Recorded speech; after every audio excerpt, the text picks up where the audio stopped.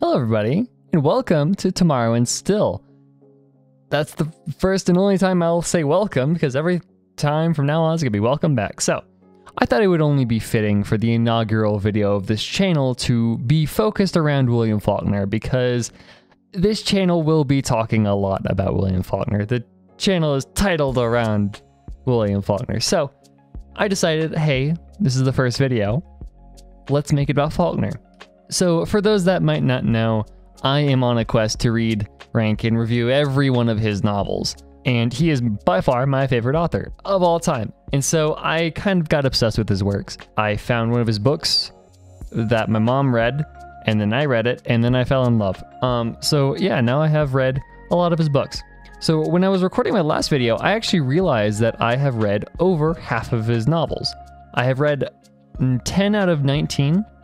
And so I realized, hey, eventually I'm going to get around to ranking all of his books against each other when I read all of them and making that a video, but why not, when I'm halfway through, rank half of his books against each other? So that's what we're gonna do today. So, I have the 10 books of his I have read right here, and so I'm going to rank them from bottom to top, give you my reasonings, and talk about the book a little bit, and then, yeah, we'll go from there. So let's get started. So before I get into the first book in this list, I have to preface that I love all of these books. There's a reason why Faulkner is my favorite author of all time. The lowest book, I gave a 3 stars, flat, which is really good. To me, that means it was a good book. I read it, I enjoyed it. Nothing big about it though. That's the least I have rated William Faulkner, so that's saying a lot. So before we get into that, none of these bottom books are bad. They're all really good, just some are worse than others. So coming in at the bottom is The Unvanquished. The Unvanquished is weird because it is a collection of short stories, or at least it was originally published as a collection of short stories, except they're all connected around this one boy named Bayard Sartoris. So Bayard Sartoris is the son of Colonel John Sartoris, who is kind of the genesis of or is the center or the origin of Yoknapatawpha County. For those that don't know, Yoknapatawpha County is kind of Faulkner's shared universe of a lot of his books. And so Sartoris, Colonel Sartoris is kind of what started the history of Yoknapatawpha, kind of. So Bayard is the son of him, or grandson, I forget. And so this book follows his family doing various kinds of things while the colonel is gone off doing things post-Civil War, because the colonel was so obsessed with the South that he, even when the war was over, it wasn't for him, so he kept doing revolutionary stuff, and so he was pretty much just an extremist. But that's besides the point. He's gone in this book, thank God. So we just kind of follow Bayard and his family and his friend slash black servant, Ringo, as they kind of bebop around Jefferson and Yoknapatawpha and do different things. The only problem I have with this book is it leans really heavily into stream of consciousness, which I am not the biggest fan of. I like it when Faulkner does stream of consciousness, don't get me wrong. I love The Sound of Theory, but this book does it a little bit too hard, I guess, or is trying to be Ulysses too much or something along those lines. It just felt really weird and really unnatural and really clunky, and I didn't like how it was written, and Bayard's a bit of a dumbass, and just the story isn't interesting. It's just a bunch of people just kind of, I don't know. I even I forget what it was because it was just boring. I forget what this book was about because it was just for the most part boring. I did not like this book as much as a lot of others. I still read it. I still finished it. I think the first chapter and the last chapter are fantastic.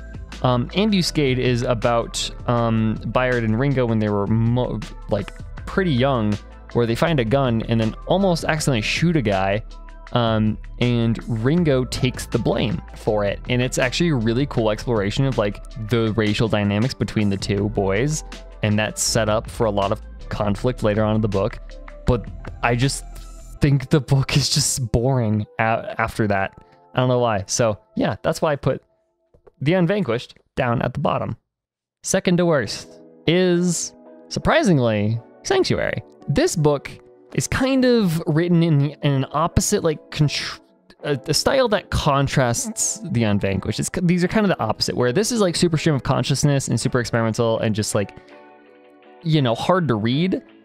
This book is super easy to read, but also I think I hated it so much because this was a really recent read for me. I have read a lot of his other books, and I know what Faulkner can do after reading this book.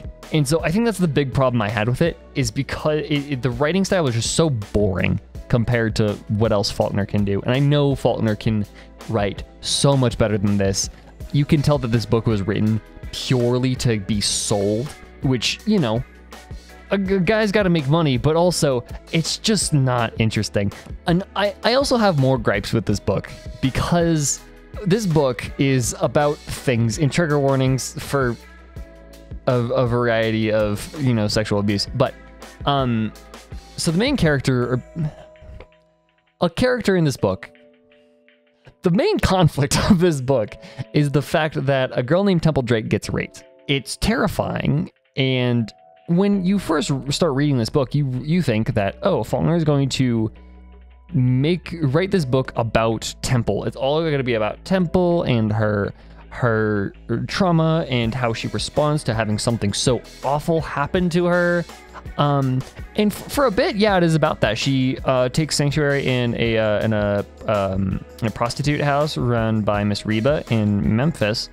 But then after that, it starts talking about the lawyer that's trying to sue the guys that raped her, and now it's all about the men, and it stops being about Temple for a very large portion of the book. And that's the problem I have with this book, is it was lining up to be a great exploration of like just that, but no, it wasn't.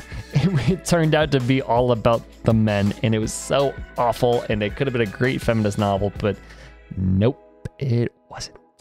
So we are gonna put it right above the Unvanquished. From here on out, all the books, I don't have any like negatives about. They're all positives. It's just some are better than others, which is saying a lot because I had 2 negatives. Yeah, that's saying a lot. So let's get into the rest of the books. So next up on the list is A Soldier's Pay. So this book looks different along with Mosquitos because these were first published by Boney and Liverlight back in the 20s. After those 2 books, Faulkner brought his publishing business elsewhere. And eventually, Random House got hold of all of his books except for Soldier's Pay and Mosquitos, which Boney and Liverlight still publish today, Liverlight Classics. So that's why these look different. They're different publishers. Soldier's Pay specifically is actually a really neat book because, especially for his first novel ever, because it has some really like unique and contrarian themes. So this is a war novel. So this takes place right after World War I. A bunch of soldiers are coming home from World War I. The book mostly centers around this one family who had a son who was set to marry and all that stuff. And then he comes home with his face completely misshapen and deformed from injuries due to war. What Faulkner decided to do with this book was, instead of making this book purely about the soldiers, because a lot of war novels are about the soldiers and the trauma and all that stuff and the hell that they go through, right? Instead of making this book about the soldier and his, trauma, he makes it more about the family around the soldier. And like, unlike Sanctuary, where this should have been about Temple, but it wasn't, it was about everybody else. Like, unlike this actually has a lot to say by exploring the impact of everybody else. Because, like, when war is such, like, an awful, horrific thing, and it upturns people's lives like nothing else. Not just soldiers, but the families of those soldiers and the families that are living in countries affected by war. So it's a really interesting thing to explore how the family has to cope and deal with having a son come home horribly injured and pretty much unable to partake in society anymore. And so they grapple, they try and cope, and they argue about this over the course of the novel. And it's really, really interesting. And, you know, I think it was really well done. I do think that this book could have been a little bit shorter, but all things told, for being a first novel, really solid. Next up on the list is Faulkner's second book, Mosquitos. So this book is quite a bit longer, about 150 pages longer than Soldier's Pay, and for all intents and purposes, nothing happens in this book, and that's why it works.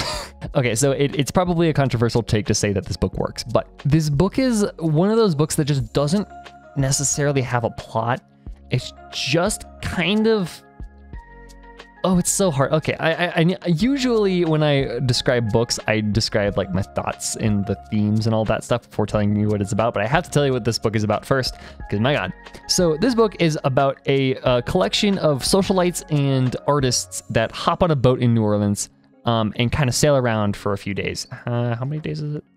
4 days. They hop on a boat and just cruise around for 4 days. But the thing is that this book is kind of a critique and a satire of the artists and the socialites of New Orleans.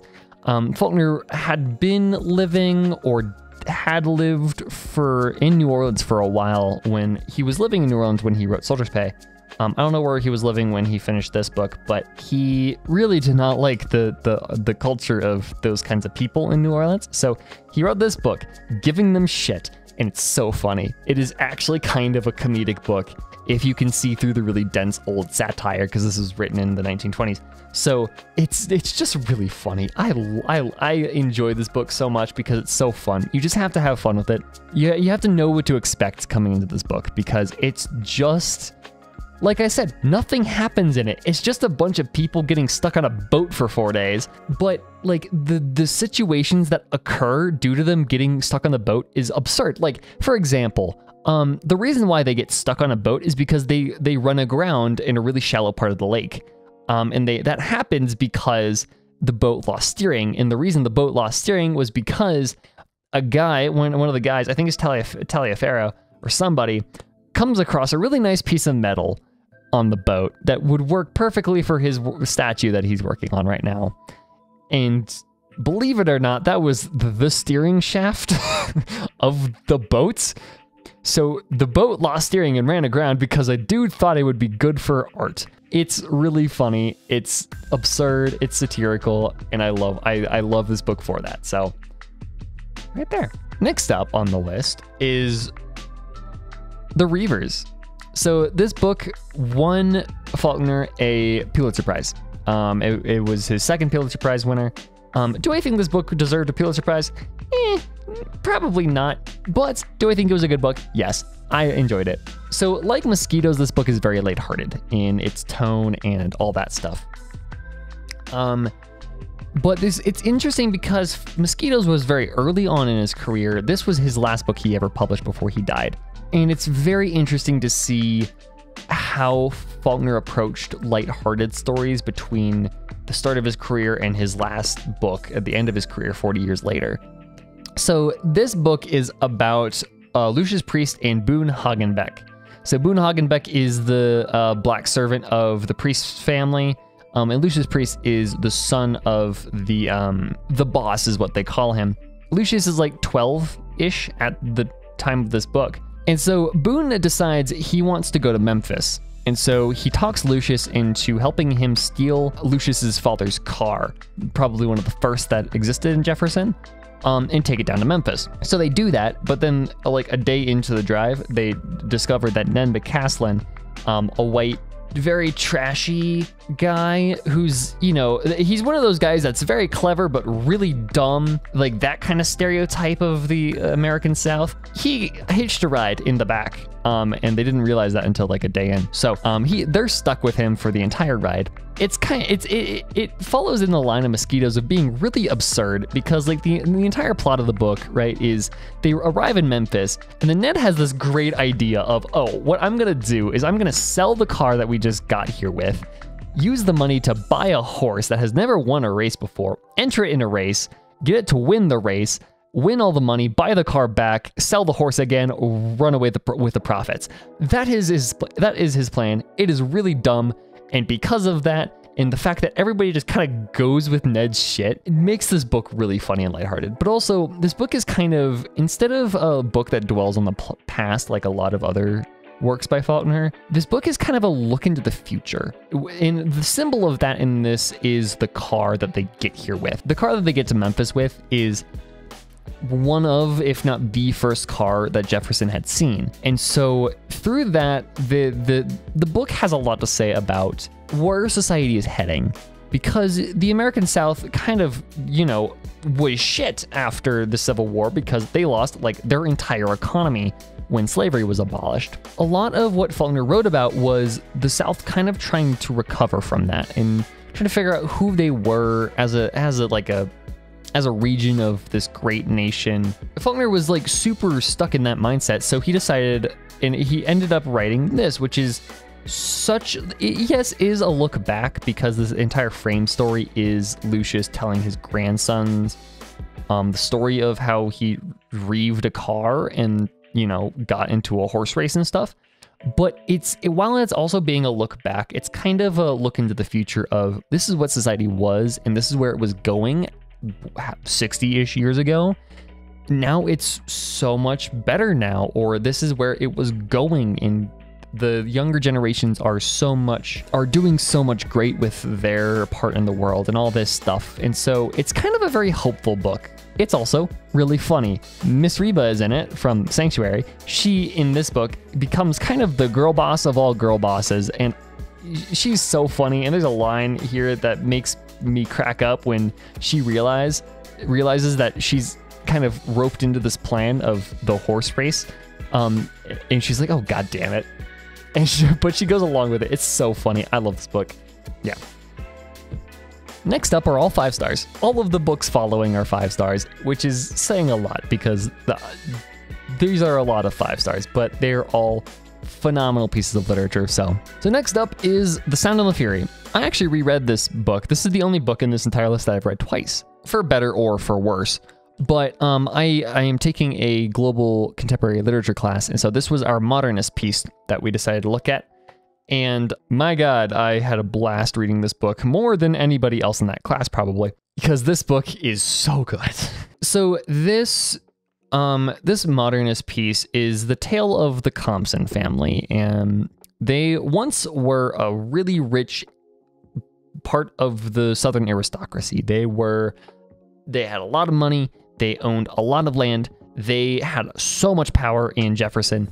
But when the book opens, they don't have that anymore. Their big old pasture is now a golf course. The matriarch of the family is a super hypochondriac that thinks she's gonna die any day, even though her health is fine. All of these things. And so this book is kind of about how they got there, how they ended up in that really awful situation. It's a really sweeping look at this family's history, but like, it's done really interestingly because you get a really wide view of this family, but from very specific points of view. And so you have to put a lot of stuff together to like it's a very big puzzle, but very, very, very small puzzle pieces. And you have to like really work to put the entire picture together. So the downfall of this family pretty much starts with the kids of Caroline Bascom, who marries into the family and has 4 kids. So the youngest is Benji, who is very heavily mentally handicapped. And that's interesting because his narration opens the book. For the first 80 pages, you are reading the narration of a man that does not understand how time works. His mind doesn't have a sense of time. So everything just kind of melds together. All of these different time periods and scenes just kind of meld together through like the very obscure association between the 2 scenes. Second youngest is Jason, who is just a jackass. Next is Caddy, who is the only girl of the 4 Bascom children. Because she's a woman, you know, the entire family wants her to fall in line with society and her, you know, the expectations of her. But she does not want to do that. And so she ends up, you know, doing things like sleeping with a man that she's not intending to marry. And even worse, having his kid. And so she kind of becomes the symbol of disgrace for the family. She's shunned from the family. And then the oldest of the family is Quentin Compson, who is actually featured in another one of these books. But Quentin is depressed. So, you know, we got the very heavily mentally handicapped. We have the egoist. We've got the rebel, and then we've got the depressed. 4 flavors of mentally unwell. And so we kind of explore how each of these people, you know, each of these really well-built characters kind of take part in why the family fell from grace. Because nobody actually does anything wrong. It's everything around them that causes everything to go wrong. Because in all fairness, none of the characters actually, like, yes, they have problems, they have flaws, they're humans, but maybe aside from Jason, nobody actually does anything that should cause a family to fall apart. It's just because the family is so fragile and so obsessed with their image that when these kids are born and don't want to go with the flow and don't want to be Compsons, that's when everything falls apart, or can't be Compsons in Benji's case. That's when everything falls apart. And it's super interesting and well written because it's 4 chapters, 3 of which are from specific characters' point of view. The first is Benji, second is Quentin's, third is Jason's, and the fourth is a third person that follows Dilsey, who is the black servant of the family, who is a descendant of the family slaves when that was a thing. It's really interesting because the book is about the downfall and because of the societal pressures put on these people. Dilsey is here to show that didn't have to happen. Dilsey accepts Benji for being Benji. He is a human. He's just not built the same way as them. So she accepts him as that. She thinks that Caddy should still be a part of the family and cares for her daughter. That Caddy sent to live with them. Dilsey really regrets what happened to Quentin, who, spoiler warning, killed himself.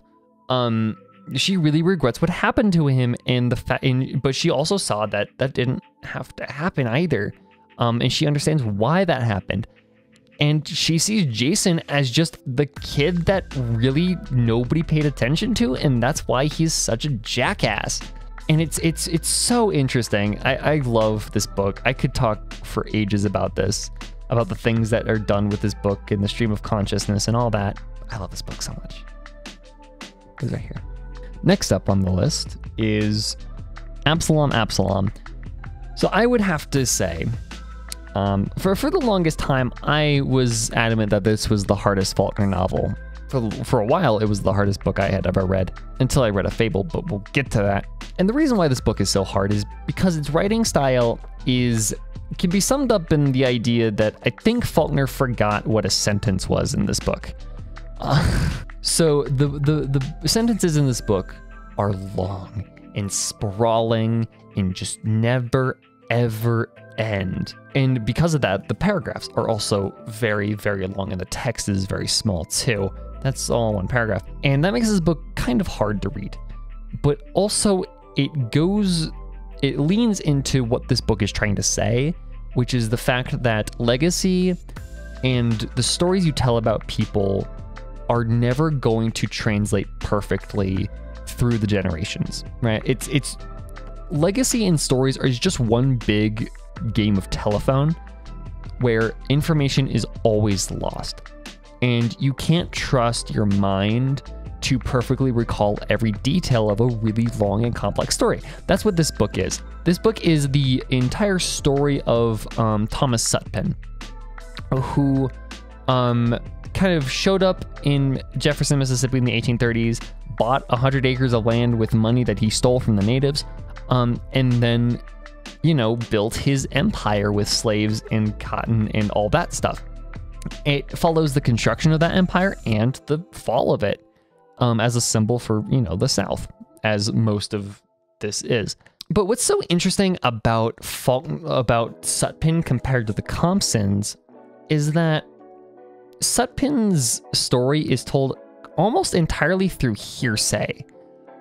So pretty much in the first chapter, Miss Caulfield is sitting in an office with Quentin Compson, who is about to go to Harvard. But before he goes to Harvard, she and other people of Jefferson want to tell him the story of Thomas Sutpin. And so he's tasked with going around asking people about Sutpin, about his story, and kind of recording it.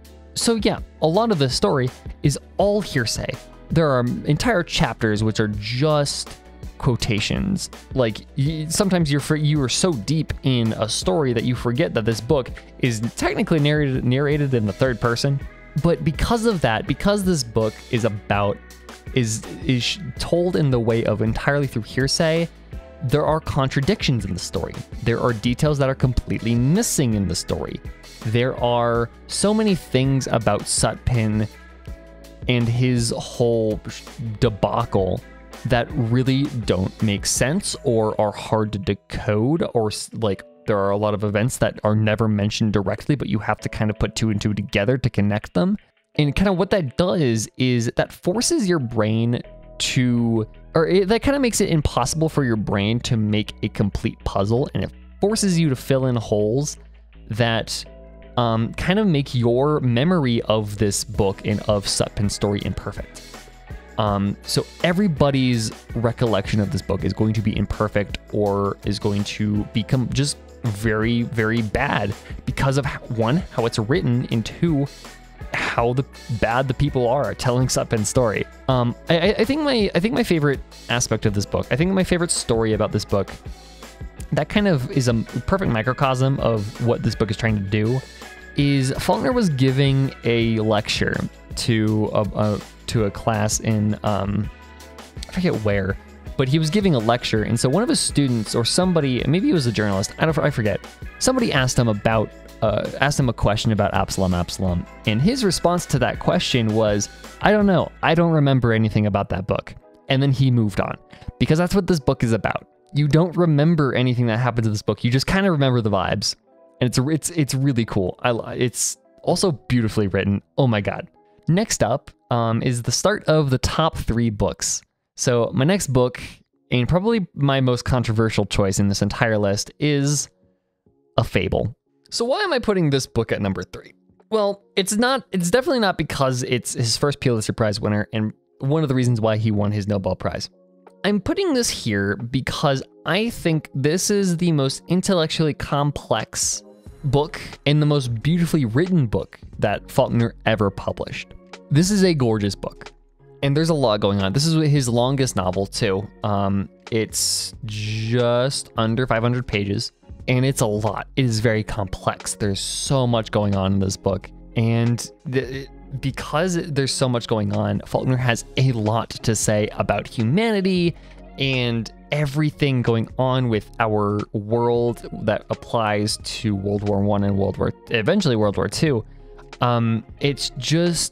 It's so much wider in scope than anything else Faulkner ever wrote. Faulkner was very obsessed with the American South, but in this book, he kind of expanded his scope to all of humanity. And I think that's why part of the reason why this book is so beautiful. Also, it is written in the most gorgeous prose I have ever read. Oh my god. Before I get into that. So this book is set in World War I in the trenches of France. The plot is kind of all over the place, but in general, the book centers around a regiment of French soldiers that lay down their arms for a day and just kind of cause chaos, because when they lay down arms, the rest of the French army lay down arms, and then everybody else lays down arms, which, causes people to panic because they're supposed to be fighting. They're not fighting. The generals don't know what the fuck to do. And so it's really cool. So it's an allegory retelling of Holy Week, of Jesus's, death, sacrifice, and reincarnation. So this book, fittingly, takes place over a week. A lot of the reason why this book's plot is so hard to decode sometimes is because of how this book is structured. So chapter 1 is Wednesday. Starting in the middle of the week, okay. But then the second chapter is Monday night. Okay, so we're going back in time. All right, makes sense. Then chapter 3 is Tuesday night. Okay, we're moving back up. You would think chapter 4 is Wednesday again. No, it's Monday, Tuesday, Wednesday. So this book kind of loops over and over and over again, covering the same period of time, but from different camera angles. It loops around all over the place, and that's part of the reason why it's so hard to decode, but also, you know, you have a lot of sub-stories and asides. There's an entire, like, 80-page passage where this dude tells a character the time he stole a horse in, like, Absalom style. It's just, like, 80 pages of just a story told to a guy. And granted, it's cool because the story is like kind of mirrors the rest of the book, but it's also very jarring. But it's so gorgeously written. It's easy to get lost in the prose. Like, let me just read you the opening paragraph of this book. Wednesday. Long before the first bugle sounded from the barracks within the city and the cantonments surrounding it, most of the city was already awake. These did not need to rise from the straw mattresses and thin pallet beds of their hive-dense tenements, because few of them, save the children, had ever lain down. Instead, they had huddled all night in one vast tongueless brotherhood of dread and anxiety, about the thin fires of braziers and meager hearths, until the night wore at last away and a new day of anxiety and dread had begun. It's gorgeous. It's so gorgeously written, and the entire book is like that. And like this book is where I get my channel name from. Tomorrow and Still Tomorrow. I read that in my introduction video. This book just has so many gorgeous moments that I still can't get over to this day, and this book kind of haunts me. The vibes and the language and the events in this book just stick to my mind and will not go away. And I think that's why I love this book so much. And I definitely think this one, unlike the Reivers, I definitely think this book deserved its Pulitzer Prize. So do I think you should read this book? No, don't do it. Don't do it, because this book is an endeavor. This book is such an endeavor. It is long and slow and hard to read. This is honestly one of the harder books. I think it's harder than this because the plot is intentionally obfuscated at times. Don't read this book. Unless you're really dedicated, don't read it. You will suffer. Unless you know what you're getting into, do not do it. You will suffer. But number 3. Number 2 is a book that I think you should read. Even if you don't like Faulkner, read this book. Light in August. God, I love this book. Until I read a Fable, this is the most beautifully written book I had ever read. The prose in this book is so simple, but just luminescent. It's just beautiful. I don't know how to describe it.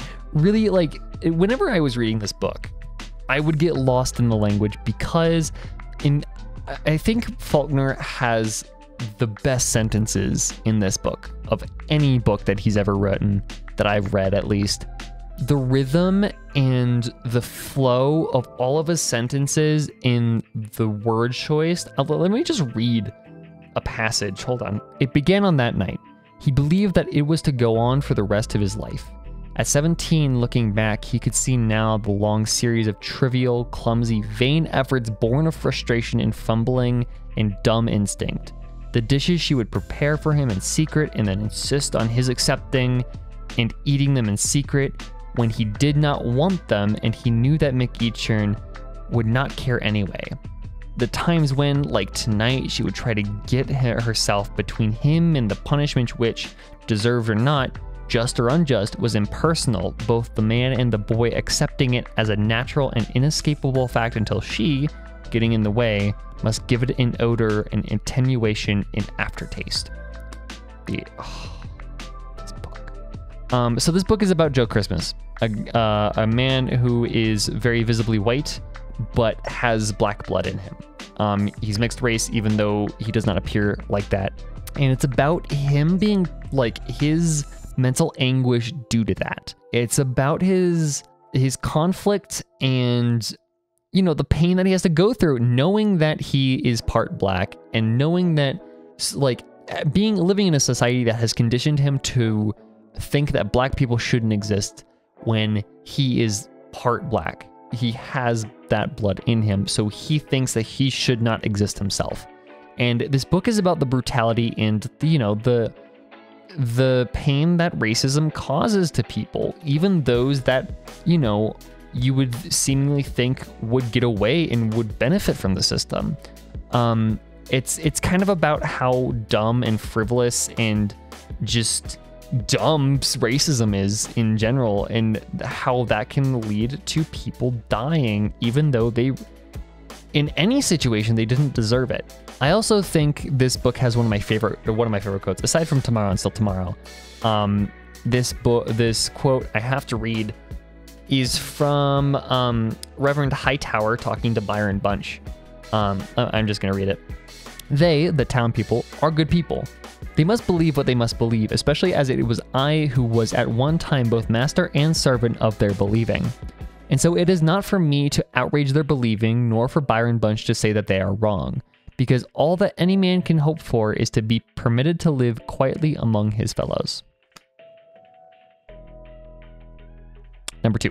And number 1 is this is my most biased pick, I'm going to be honest, because this is the book that got me into Faulkner and just reading in general, As They Lay Dying. This short baby is my favorite book of all time. And yes, it's very sentimental. Like there are very sentimental reasons for it being my favorite book of all time, but it is still my favorite book of all time and therefore at the top of this list. This book is different because this is my mother's copy of this book. I found this laying around while we were going through my mother's hoard of books that she has. And I opened it to a random page, and that page just happened to have 6 words on it. And those words were, "My mother's a fish." And I read that and I was intrigued. I was like, what is this book? Why does it say "My mother's a fish"? That's the entire, that's all that's on the book, or that's all that's on the page. And then it goes to the next chapter. So I read it and I fell in love with it. It's such a gorgeous book. And I think it's really summed up in what this line means and why this entire page is just 6 words. So this book is about Addie Bundren. She is a mother of a farming family, very poor, and she's dying. She has a fever, she's sick, she's just, she's about to die. And so her family are getting ready for her death and for her final wish, which is to be buried in her family graveyard, which is further into town. So they have to get ready and, hook her coffin to a wagon and drive her all the way into town, which is a multi-day endeavor. And so her family, that would be a simple task if it weren't for the fact that her family are a bunch of dumbasses and are extremely dysfunctional. And she's not excused from that. Addie herself has a chapter where she narrates and she's an asshole, but her family are awful to each other and to others. And so we kind of get to watch as this entire family goes through all of these different arcs. So every chapter is narrated by somebody. It has their own narration.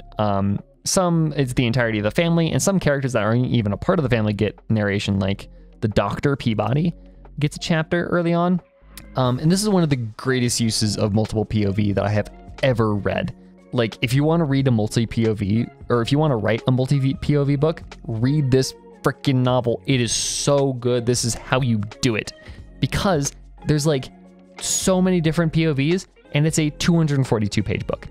It's so well done. But like a great microcosm of why this book is so good is that 6-word chapter. So Vardaman is the youngest of the family. His age is ambiguous, but he's somewhere around 6 to 10 years old. And he does not understand death because nobody has, taken the time to explain it to him. But his mother is dying and he doesn't understand why everybody is so caring for her and why Cash is his older brother is building a coffin. He doesn't understand anything, but everybody keeps telling him to go play in the river or go play or just don't bother us right now because we're dealing with this. So he does, and he goes to the river and finds a dead fish. And so he picks it up and starts playing with it, and he goes back to the house and shows his brothers and sisters and his dad and his mom this dead fish that he found. And everybody's like, cool, Vardaman, go keep playing. And so when Addie does eventually die, Vardaman doesn't understand. And so they, lock her and they put her in the coffin, they nail up the top, and Vardaman freaks his shit because they just trapped his mother in this box. So he drills air holes for her and he tries talking to her with no response until he realizes that my mother is unmoving and unresponsive, kind of like that fish I found. That fish was dead. My mother is that fish, aka my mother is dead. This entire chapter is Vardaman realizing what death is in 6 words. This is the reason why Faulkner is my favorite author of all time, is because he can do something like that in 6 words. This book is so much more complex too. That stuff like that is done all over the place. All the characters are so complex, but all their stories are told with under 300 pages. This is a masterclass in brevity. You do not need to make a book longer than it needs to be.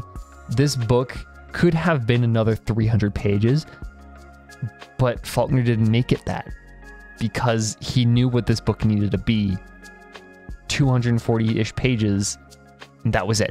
And that's kind of why As I Lay Dying is my favorite Faulkner novel ever.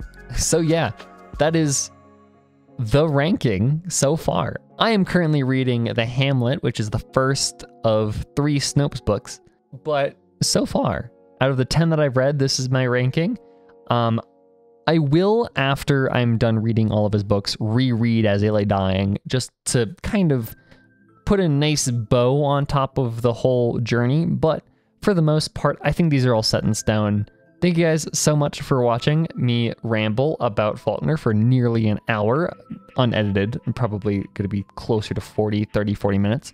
So yeah, if you guys enjoyed this video, feel free to click the subscribe button and bell if you want to be notified whenever I upload. So yeah, hopefully this is an experiment that works. I don't know how this is gonna go. Maybe I'll make another video. Maybe I'll never touch this channel again. We'll see. But yeah, thank you guys so much for watching, and I will see you guys next time. Bye-bye.